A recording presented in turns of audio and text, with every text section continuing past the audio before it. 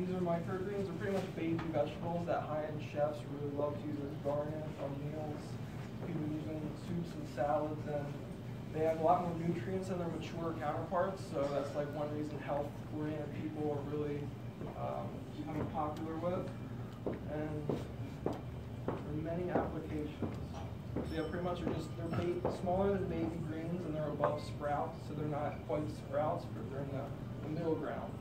And the big thing with chefs is they like to use them as garnishes. Like if you can get colorful reds, pinks, yellows, they really love to use that. It really wows their customers.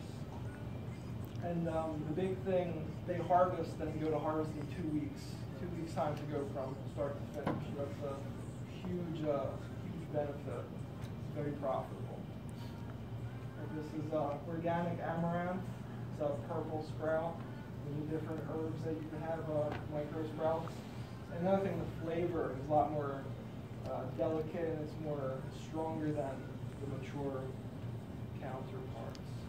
And this is my business model. I work at a marketing agency, and we use pipedrive.com. It's a CRM system, so it like organizes all your contacts, you can organize your deals and whatnot. So I use Yelp.com to pull restaurant information in the South Jersey, Philadelphia area, upload it all to Google Sheets and upload it to Pipedrive, and you can just call them one after the other and just pitch your idea. And the idea is you want to call the restaurants and get an in-person meeting just to give them a free sample, and then go from there. Never try to sell on the phone. And yeah.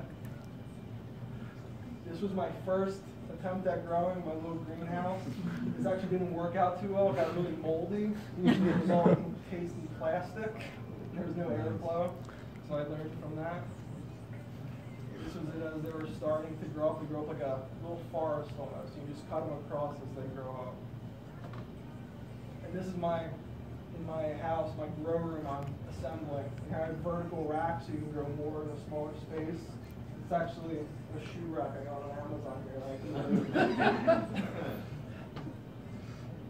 And this is like a guide Google Images. This is what they look like when they're really producing.